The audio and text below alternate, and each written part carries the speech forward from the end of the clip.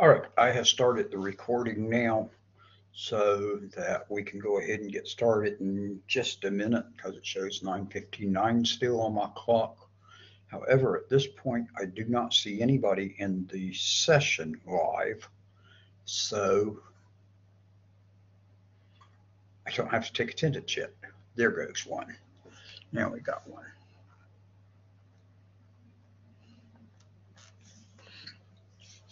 All right, I got that one down. Now, all right. Good morning, Brandon. Um, at this point, you're the only one in here, and um, y'all are starting on chapter 10 this week. It's some very useful information for you in the chapter. It's performance tuning and system recovery. Sorry about that. And there's a number of tools that they show you in this chapter that I do use regularly. There's some of them I don't really use, but some of them I do use regularly on it. So they go through. So before we talk about those, let's go over just a couple of other little things real quickly. Registration continues to occur if you're going to be here spring semester, and if you have not registered yet, please contact me and I'll be glad to assist you in advisement and in registration. If you're a cybersecurity student, and I'm wording this thing broadly, even though there's only one live listener, because some students do listen to the recordings. It's just the recordings do not count in place of the discussion. If you are in cybersecurity, I strongly urge you to talk to Mr. Spurlock or me before you register on which courses you should take. First one is most of your cybersecurity courses, the ones that get into specifically cybersecurity, are only offered once a year. So you want to definitely pick them up when you're supposed to pick them up. Second thing is, if you take the electives we suggest to you, then you should be eligible to receive the networking degree or diploma along with the cybersecurity degree or diploma. In networking, if you use the cybersecurity courses as your electives, that you will probably end up one course short when you finish the networking degree or diploma from what you need for the cybersecurity. And so you don't have to come back and take one course. But that just depends on how things work for you. And you can see when we definitely schedule courses, although we're changing them right now, using the pathways documents that are in course documents. Although some of those are being updated, so which semester we may offer a few courses may get switched around. I know in cybersecurity, I'm pretty sure it's the 2602, we're moving from summer to a different semester because that's just been a problem for some students. All right, let me get you. Now, second thing is this week's one. Ooh, I missed one. Okay. This week's session is coming to you from Brooks, Kentucky. I'm in a motel room there. My car decided it really didn't want to go all the way back yesterday afternoon, and it got shimmying real bad, shaking real bad when you go change lanes. And I stopped and actually did get a mechanic to look at it yesterday. It wasn't until after I waited several hours and I checked into the motel, but he actually came to the motel and looked at the car, checked all stuff out on it, and found that the right wheel that my front end assembly needs replacing, that is worn out. There was a good vibration to the wheel. And we went, okay, that's it. The left wheel was solid, but he said the parts were wearing out under there and stuff. So this afternoon, he is supposed to replace those. And this actually is a guy that comes and does the stuff wherever you are.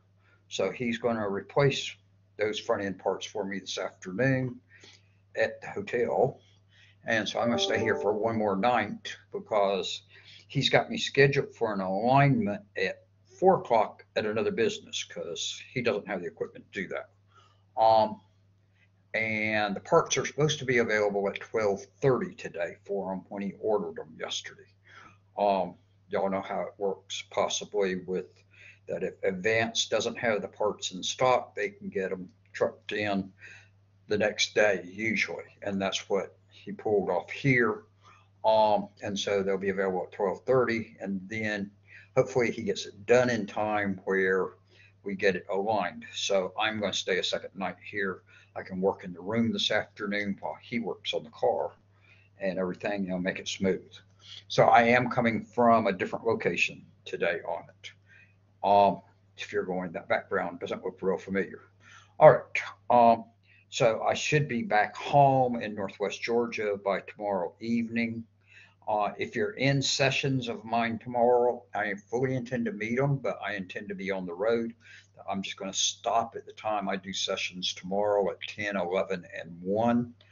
The 10 o'clock one I may do here from the motel right before I leave. I'm not sure how quick I'm going to get away in the morning. And then I'll just stop and use my phone to do those sessions. And I don't remember if any of y'all are in any other sessions, but you may be.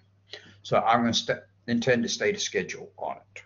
I'm working on other stuff here, just like I was last week while I was in training, which was full day, like I told you. Wednesday, I got here at 3 o'clock, or to Indianapolis, at 3 o'clock after I left at 6:30 a.m. And immediately, well, I had to wait a bit because I had to get my room available.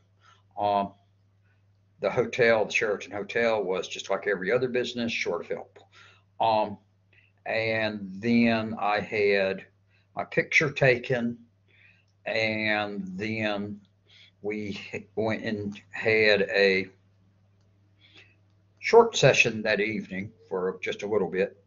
And then we went out in groups to supper of our regional groups. So the other governors in the Southeast region and me and our person that will assist us from KI, from the international headquarters, took us to supper. So basically I was solid there from 3 o'clock till 9 o'clock. The next day it went from 8 a.m. till 9 o'clock again, because we started with stuff first thing after breakfast and had meetings all day with working lunch and right on through to where we went to headquarters that afternoon and had supper at headquarters, and they bussed us out there and back. So by the time we got back at 9 o'clock or shortly after 9 o'clock, that was all we could do all day. So that was a full day. And Friday, we started, Friday. We started at 7 a.m. and had breakfast as a group and did some training together. And then they sent us out to recruit members for Kiwanis. That was an interesting morning. And although me and the other one with me, and we were actually with the international rep, that we did sign up all 3 people we were sent to talk to. Although there was some interesting conversations. I may tell you more about that at another time. And then we were in training sessions the rest of the day and right on into the evening, right on up till late afternoon. Then we went to the NCAA Hall of Fame, which was really neat. Hopefully I can have some pictures out there for y'all to see soon. And we toured it, had supper there, and we were back 9 o'clock or shortly thereafter. So guess what? That was a 15-hour day, I guess, 14-hour day, something like that. Saturday, we started at 8 a.m. after breakfast, and we went until right on through to when we went to dinner Saturday night, and then that was the end of it. So those were full days. I answered emails from students every day. Usually did it both in the morning, early morning before I went to sessions, and then after I got back to the room at night. Yesterday, I was on the road for several hours and then sat there stranded for a little bit. Well, I really wasn't stranded. When I was having problems, I found a pilot station to stop at and then went to getting help. Um, I checked classes. I graded stuff on yesterday and I graded stuff last week. So I am up to date on grading. Um, so it has been an interesting experience. So as you look at chapter 10, the performance monitor and the task manager both are highly useful items. Task manager is the one I use the most. If you have a program that you can't get it stopped or it's messing up other stuff, you can go in there and stop the program. You can also start programs in there. And I have actually used that when there was a problem with Windows that I had re-enabled the GUI for Windows from within there, because you can run the program windows.exe and that actually activates the GUI. But you can also look in there in the task manager and that you can see what's using what and that type of stuff. The performance monitor will tell you exactly how much of everything's being used. You can look at your memory, see if you're using up all your memory and you need to buy more memory for your machine, or if your disk drive is getting beat to death, and so on. So there's a number of things. You can look at your network activity, etc. So you can look at the performance of your machine and performance monitor. That is really useful. They mentioned that they've got a backup program available in there in Windows 7, except I'm not real impressed with that one. It's there. My suggestion to you normally is copy the files that you want to save from one place to another place. And that's what I normally do. They talk about some recovery things available for you. The device driver rollback can definitely be a useful one when you install a new driver and it doesn't work. The device driver I have used that one. The system restore points is also highly useful. And with Windows, I guess from Windows 95 forward, System Restore has been on there. I'm thinking has to go back to them, because I know I started using System Restore back in 97 and ran into it at that point. So it must go back to Windows 95, because that's before 98. System Restore is real useful on setting that when you install programs, you run updates for Windows, etc. Most of the time, Windows will automatically make a system restore point for you at that point. Then if what you just changed, which changed settings involved in Windows, if those changed settings goofs up everything, and where this most often comes into play is when you're starting the machine and it just won't start, that if you'll go back, choose the option where it lets you go back to System Restore, go back to System Restore and choose the most current point and have it restore that. Now that's going to wipe out whatever you just did. And then you can go backwards to previous ones also, except you can't jump them. If you choose one before a certain one, it includes wiping that stuff out also. So it's not just on that one settings.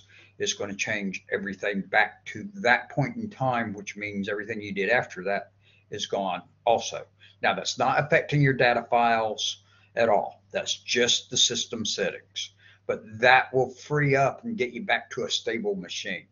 And that's where it has been highly useful to me, particularly when I work on repairing people's machines to get their machines back running, is using System Restore. And that may be what I'll write my article that I need to do this week on for the newspaper. That just struck me as a good one, and I would read it one. So that's what System Restore will do. So if you're changing your machine often, you may well run into using System Restore. If you don't install things very often, If you don't do updates very often, you probably aren't going to have, you're not going to have many restore points as first part. Second thing is you're probably not going to have a real reason to go backwards on it. But if you're continuously changing settings in your machine, you can, besides it automatically doing restore points, you can also tell it at any point to do a restore point. So you can create restore points also. You can tell it, make me a restore point now. So you're actually not making the restore point. Windows makes it. And what it does is it just, it's basically doing similar to what you're doing with your snapshots and virtual machines and VirtualBox. And that where I've told you to do your snapshots. And actually, if y'all take 24, 12, 13, or 14, you'll find those books all have you restore snapshot that you made when you first set up the machines at the beginning of each chapter. And that's basically, that snapshot there is almost exactly the same as a restore point. And so you're setting the machine, your virtual machine, back to its settings that it had at a previous point in time, which was, in that case, right after you had created the machines. And you had them with all of their initial basic settings, and then you want to be able to get back to that at the beginning of each chapter. Now, in this book, don't do that. You can do the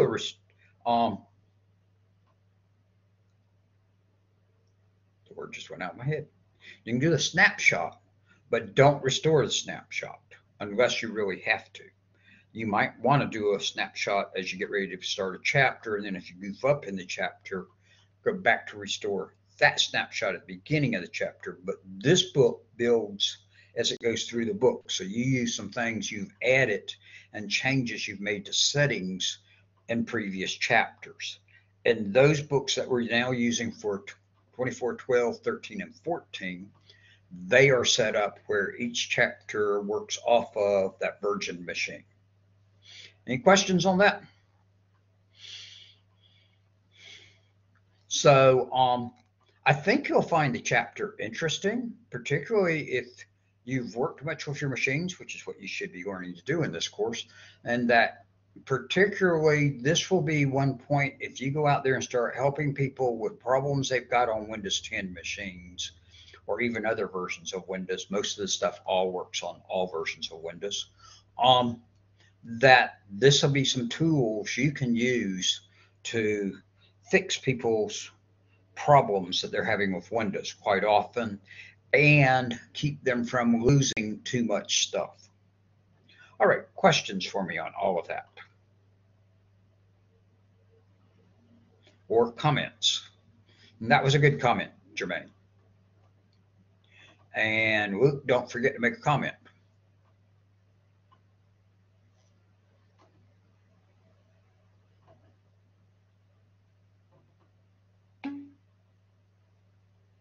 Because this is it's an engagement activity and y'all are supposed to be participating in here.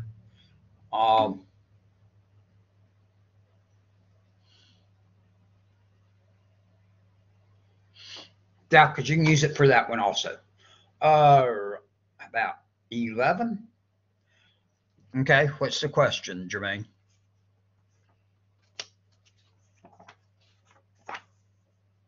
Oh, okay, I bet I know what the question is. You're going to ask about, it says there's no assignments to do, and that's true, because Intune requires a credit card, and I'm not going to make you enter credit cards. So we're going to skip all of the assignments in chapter 11. And truth be, I've never used Intune or had a reason to have used it out there. So that's another factor in it. But the big factor is the reason I chose to skip any assignments for y'all to do is because to do Intune requires a credit card. And I'm pretty sure that's what I got out there. Let me just double check, because that's going off the top of my head. And I've already told y'all I'm on the road, and you know I've been on the road since last Wednesday.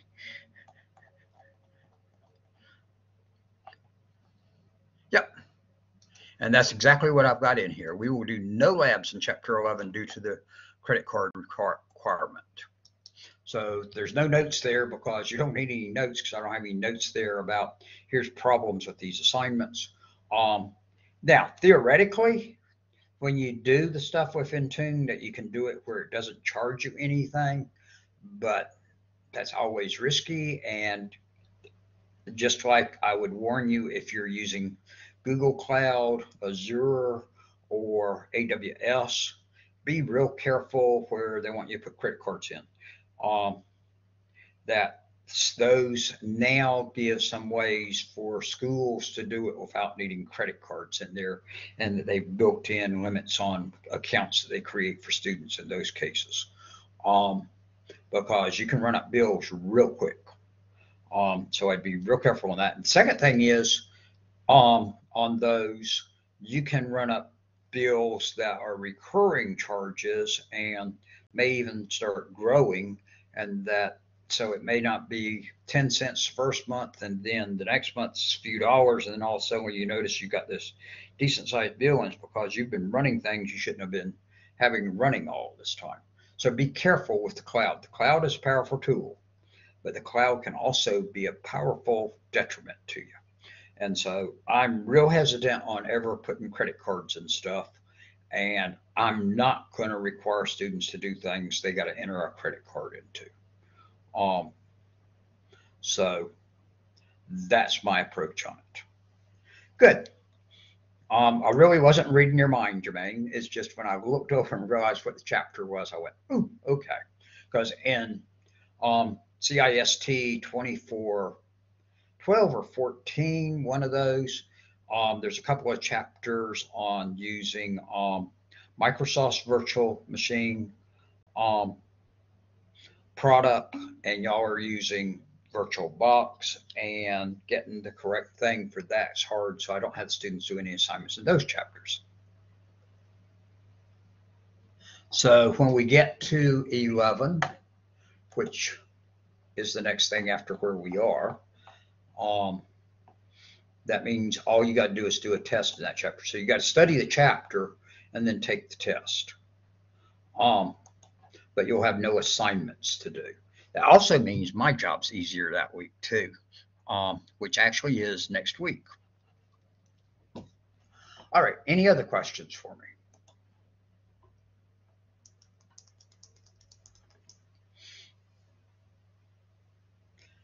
If there's not, I'm going to stop the recording now.